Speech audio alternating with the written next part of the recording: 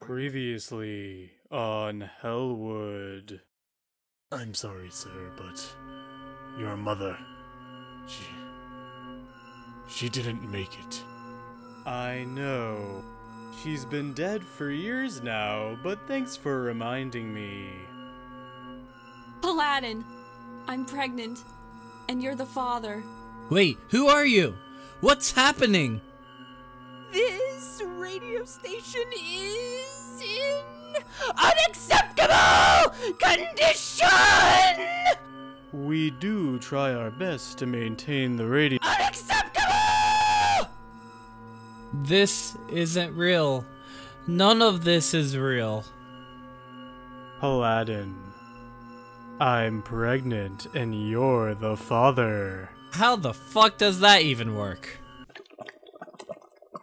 Man, I really need to lay off the drugs.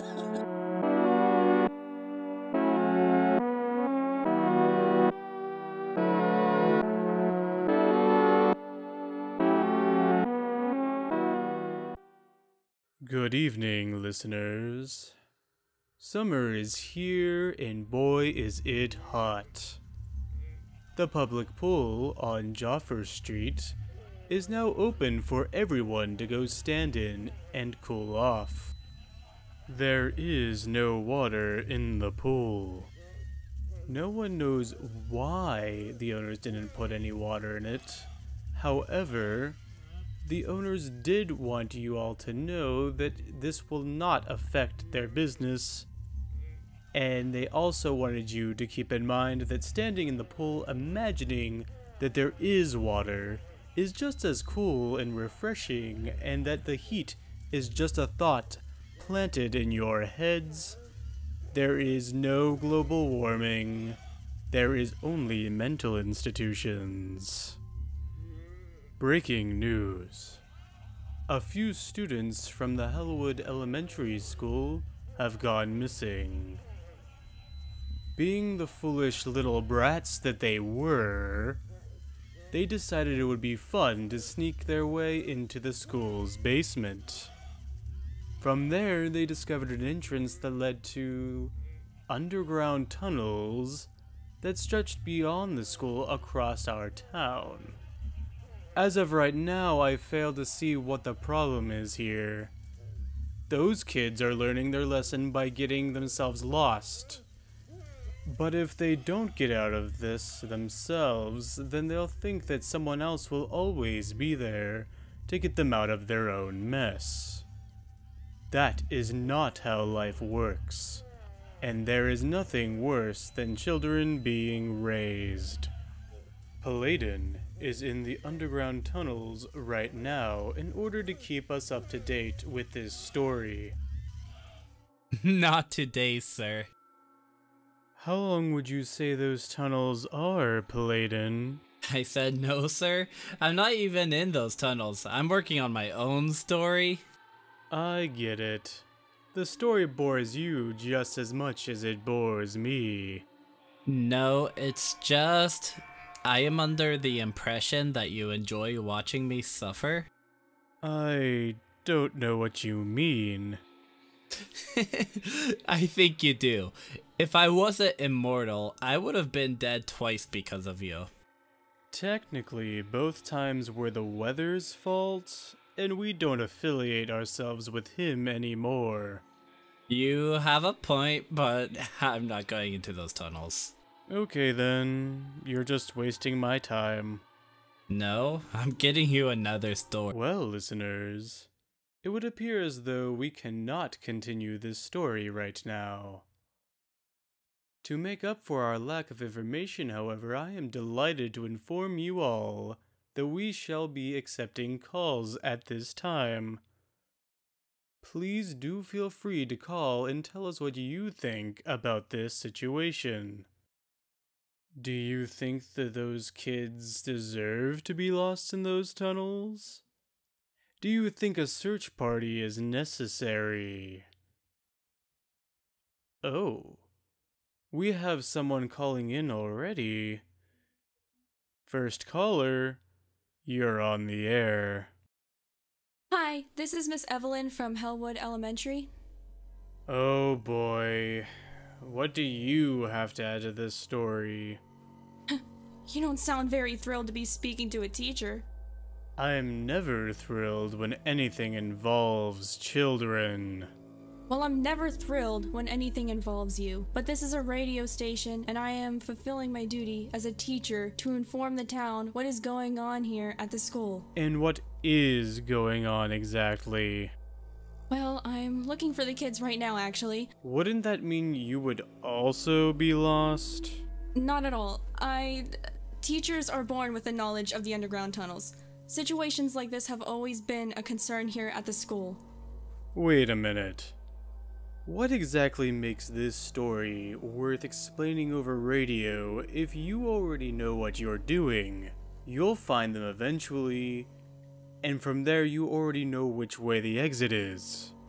Knowing where I'm going is only half the battle, I'm afraid. There are things down here that I must be prepared to deal with, should I come across them. Do tell. Have you ever wondered what happens to teachers when they retire? No. Of course you wouldn't. I wouldn't either.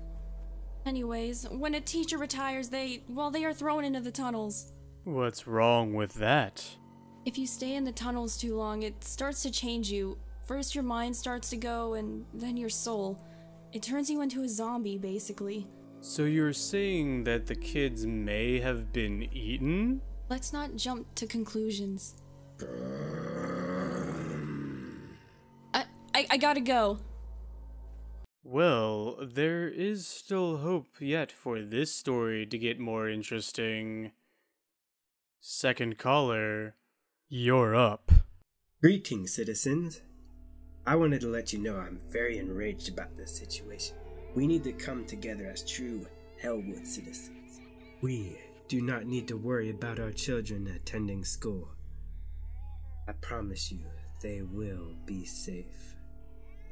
We need not to worry about the insects crawling on our faces and climbing in and out of our holes on our faces.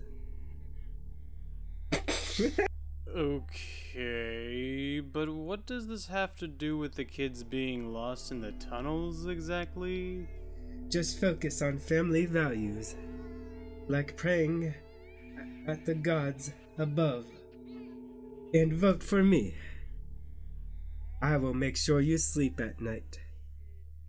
Vote for me, and I will make your most pleasurable nightmares come true. Prank callers. Listeners, if you can't take this situation seriously, then I'm afraid that we're going to have to stop taking calls at this time. And now, a word from our sponsor. Breakfast is the most important meal of the day. That's why here at Breaking Bread, we added an extra kick to your day with our famous homemade sugar. Why use anyone else's sugar? No one else has pure sugar like we do. Remember, if it isn't blue, it isn't pure. If you're not suffering from withdrawal, it isn't pure. If you're not getting it from Breaking Bread, it isn't pure. So come down to Breaking Bread every day for the rest of your life. This message was brought to you by the place already mentioned in this ad. Seriously, I'm not sure why I have to keep repeating these places. You know who they are. Okay, listeners. Since Playdon decided he wasn't going to do what we previously intended, he is now working on his own story for us. Playdon, what could you have possibly came up with that was better than the story we worked very hard to find after hours? Sir, I'm over on the edge of Hellwood. Which edge? Be more specific. I'd rather not say. Did you really go there? Sir, I can explain. No! We are not talking about this right now. Do you have a story or not? There is a hole. No, a tear in our reality. I see it in the distance, but I can't reach it. Is that it? No, I see people. They are gigantic. What are they doing? They don't seem to notice the tear. They seem to be sitting down just communicating in their own language. Oh, big deal. Giants from another world. I could have made that story up on the spot. I'm not making this up. Wait, who's that? There's someone else here, shrouded in a cloak. You're still being too vague. He's closer to the tear than I am, but he spotted me. He's running towards me. You sure seem to make a lot of friends, don't you? I'm running. Sir, I'm not gonna make it. I'm not gonna make it. Well, that was anticlimactic. Back to our story on the underground tunnels. Miss Evelyn fought a magnificent battle against the zombie horde, said Principal Mancini just a few moments ago. The children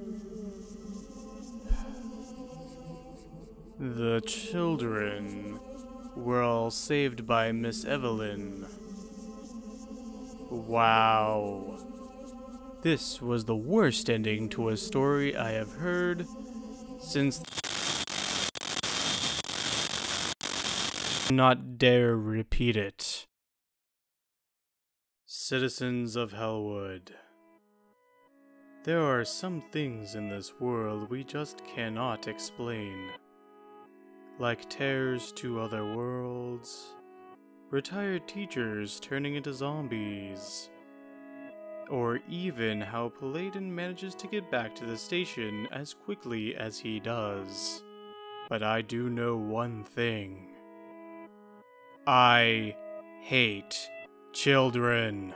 I'm back, Ramsay. Who are you talking to?